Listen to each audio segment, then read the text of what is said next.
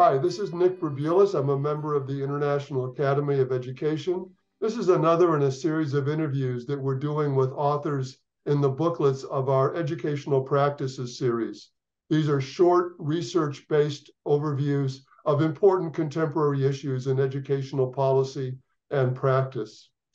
Today's guest is Bill Schubert, author of a booklet called Curriculum Matters: What Teachers Should Know and Do. And we're going to talk a little bit about this booklet today. Bill, welcome. It's good to talk with you. Oh, thanks. Glad to talk with you, Nick. Okay, so let's start with the title. What is the role? What do you think the role of teachers should be in creating curriculum and not just implementing the curriculum that someone else decides for them? Well, I think that they have a very special role in being able to focus in on a particular class, the particular students. They know the students, they know the nuances of the situation and so on. And so there are things that those who try to make curricula in advance and distribute those curricula to teachers simply can't realize, and the teachers need to reflect on that. So they need to do some of the hardest thinking and reflection, both in the course of action and in preparation for action about curriculum. Yeah, say a little bit more about the knowledge and experience that teachers bring and how that's relevant to curricular decisions. Well, I think that we all engage in curriculum thought about our own lives and so forth. I like to call it, when I work with teachers particularly, I like to call it the theory within. We have an emerging or evolving theory within us that we focus on and continue to develop, that guides our interactions with the world and the practice or praxis that we engage in with students and with anyone, really. So one of the points that you make in your book is that it's important to relate to local communities and parents also in this process of curriculum development. That issue, at least in this country, has a certain resonance today, where the impact of these communities and parents is often hostile to the discretion of teachers deciding certain matters of curriculum. And as you know, in the United States, at least, there are actually efforts right now to constrain and limit what teachers can teach in the classroom. In a democratic society where engagement with the public is part of the teacher's responsibility, how does that take place in a context where big sections of the public and specific parent groups are often hostile to the goals and aims that teachers have? When I was a teacher in elementary school, prior to becoming a professor in the area of curriculum, it took me a little while, but not too long, to realize that when I had parent-teacher conferences, I could learn a lot from the parents. I could learn a lot about the individual student, what motivates them, what kinds of things they've learned in their life, and so on. I think that some of the people who are protesting so much today and turning against authority, turning against academe and so forth, thinking that they're the enemy of some sort, need to be involved in the process, but they also need to be involved in a way that helps them be able to think more deeply about what's worthwhile for human beings to grow and develop in the world. And that worthwhile question is one that I like to come back to a lot in working with teachers. What's worth knowing and doing and being and becoming and overcoming, and not just what's worth testing, for instance, but all of those kinds of things. What's worth imagining and just plain wondering and so on. All of those kinds of questions are so important. And the parents that I've met and are really intrigued by those kinds of questions. I remember as a professor at the University of Illinois, Chicago, working with the local school councils And sometimes the local school council's parent representatives had not been to school for very long themselves, but they had ideas and they really wanted to share those ideas. And when I presented a lot of background to them and so forth, they said, well, now we know this, but how about the people in charge of the school system? How about the governor? How about the Secretary of Education and so forth? Do they know about these things? Do they know about these choices? And they really got into it. I suspect that maybe if we moved a little bit more in that direction than in the direction of simply fighting against their tendency to fight with us, we might be able to move more democratically in the sense of a kind of Deweyan participatory democracy. But that requires people have studied to some extent or at least reflected on the different possibilities. Yeah, thank you for that. I want to come back to the testing issue in a minute, but let's take a little side detour on this issue of this word worthwhile.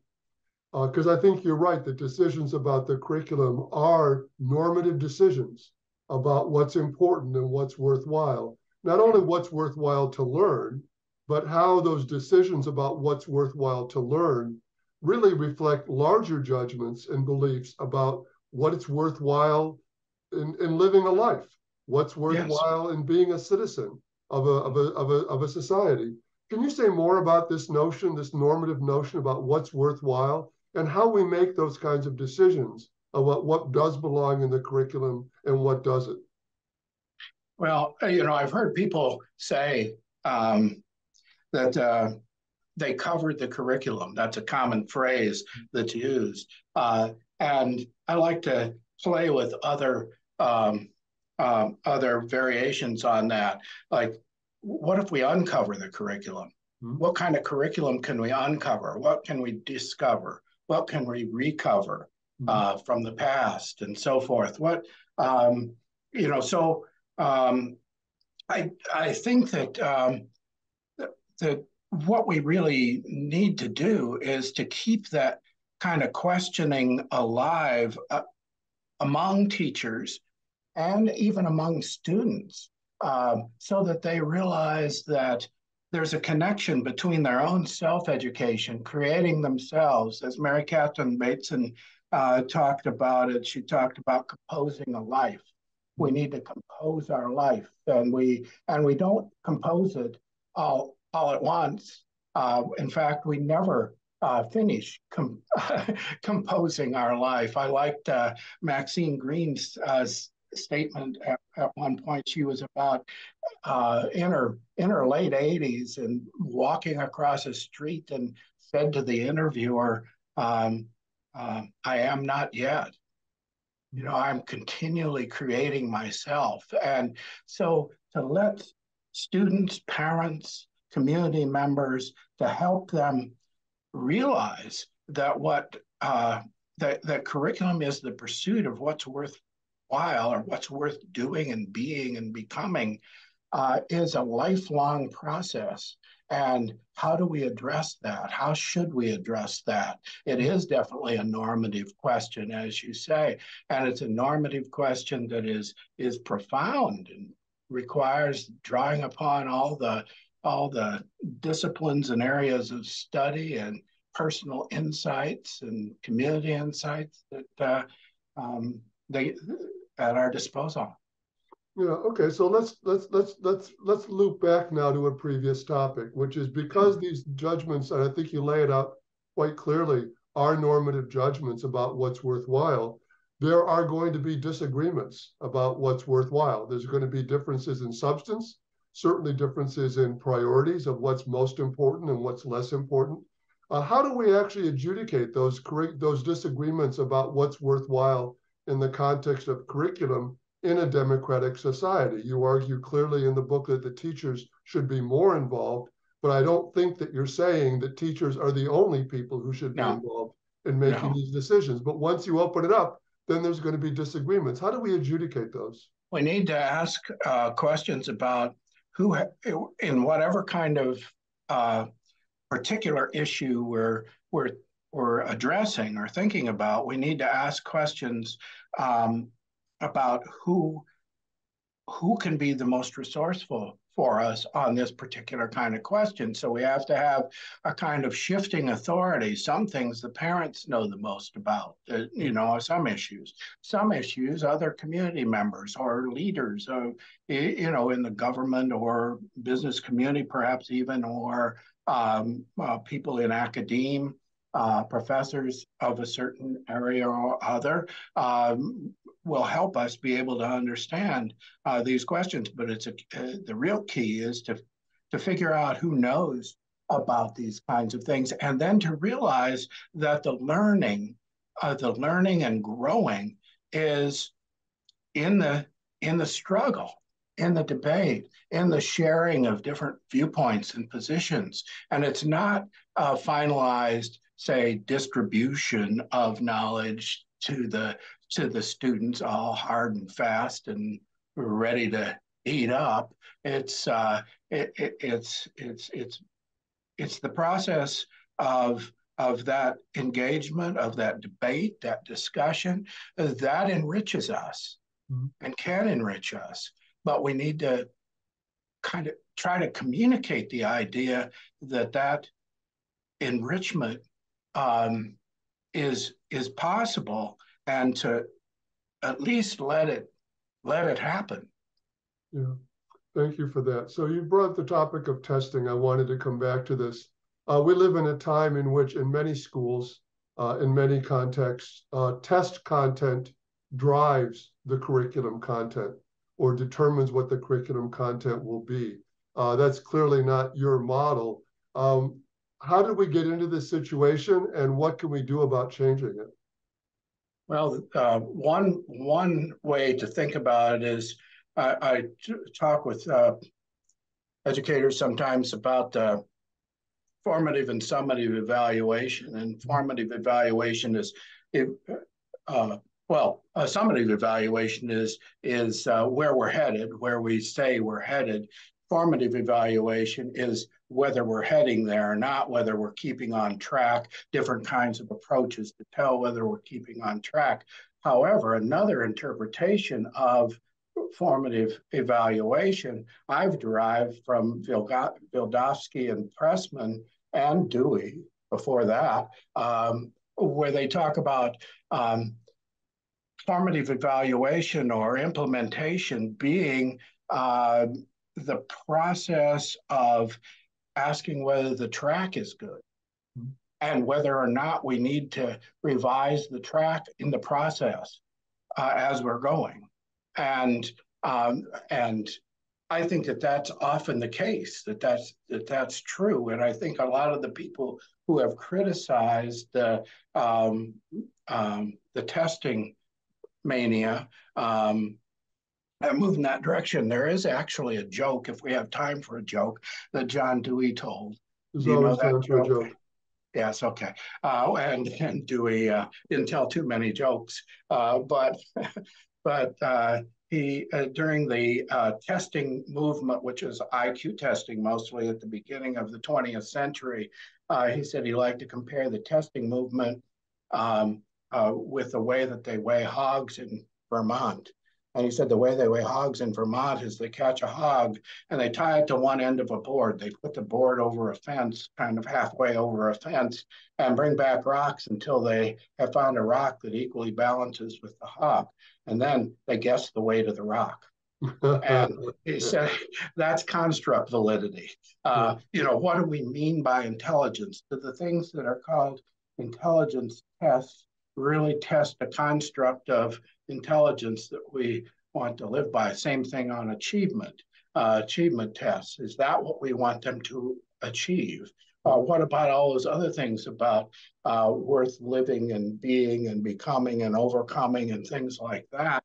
And what's worth wondering? All those are not tested on the conventional tests we have. So we have to be very careful about putting too much emphasis on testing, and we're not very careful about it. Yeah, I think it was Bridgman who said IQ is defined as that thing which IQ tests measure. So kind of similar to Yeah. Dewey's point. Yeah. Okay, thank you for that. You also talk about technology in this book, and some people might be surprised that there's a discussion of technology in a curriculum book. Today, when people talk about technology, you know this is a particular interest of mine, they tend to talk about technology on the instructional side, computers and digital technologies as a means of teaching or a tool for teaching. And certainly there's many ways in which new technologies are revolutionizing some aspects of instruction. But in a book on curriculum, it's natural to ask, what impact do you think technology has on curriculum and on content issues, and not just on the instructional side? Well, one way to think about it is the curriculum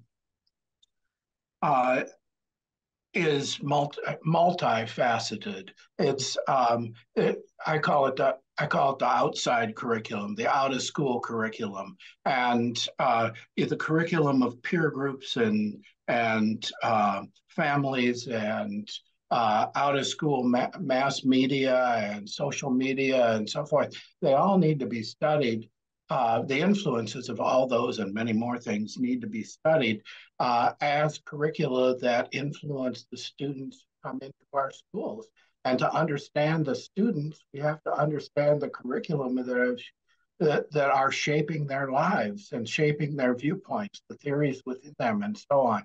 And if we don't know about that, how can we purport to teach them, something that's worthwhile for them if we don't even know what's going on in their reflectiveness and their actions?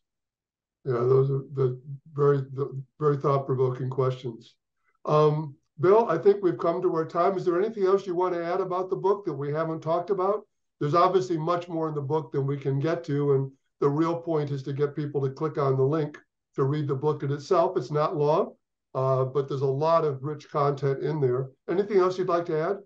Well, I just reiterate the title that curriculum matters, and in order to understand how much it matters, we need to know about a lot of the things that ought to be included in curriculum matters, taken in the other sense of the term. And I do think that we need to try to connect what students are striving to do in their own life. They really are striving in many different ways to create who they are becoming.